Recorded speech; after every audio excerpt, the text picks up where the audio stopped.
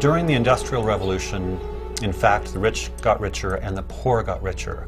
Prior to learning economics and learning economic history, I had thought as a humanist that under laissez-faire capitalism, the rich get richer and the poor get poorer. If I believe that to this day, I would be against capitalism, unambiguously.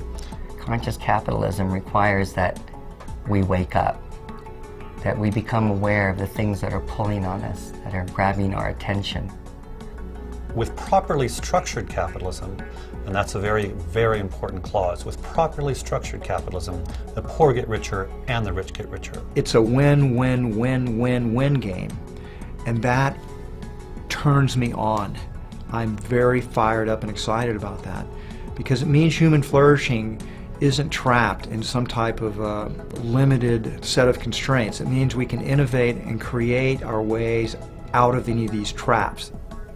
It works. That's the hardest thing about talking about conscious capitalism to people. People think that we're just being altruistic.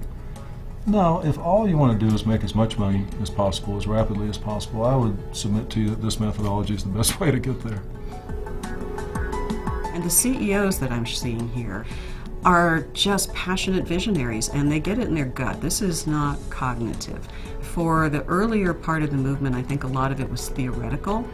These people are living it on the ground. They're facing the daily decisions of, do I close a store or don't I close a store? How do I handle the recession? Am I going to lay people off, or is there some other solution to this problem? What conscious capitalism is all about is practicing the golden rule.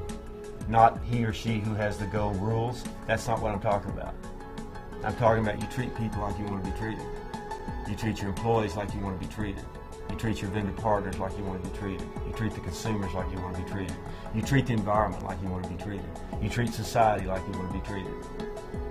My vendor's about to crater. Do I make a loan to my vendor for the sake of long-term relationship with that vendor? And as we heard one speaker say, later on the vendor turned around and made a loan back to him when he was struggling.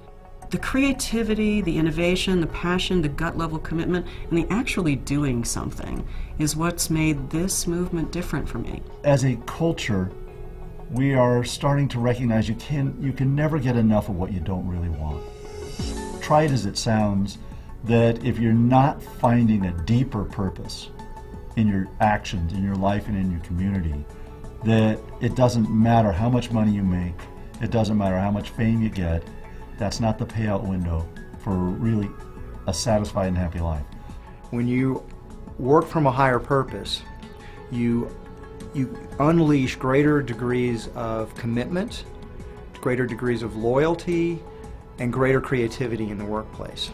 And that gives competitive advantage. These companies, along with a lot of other very successful companies, have focused on something more than just making money.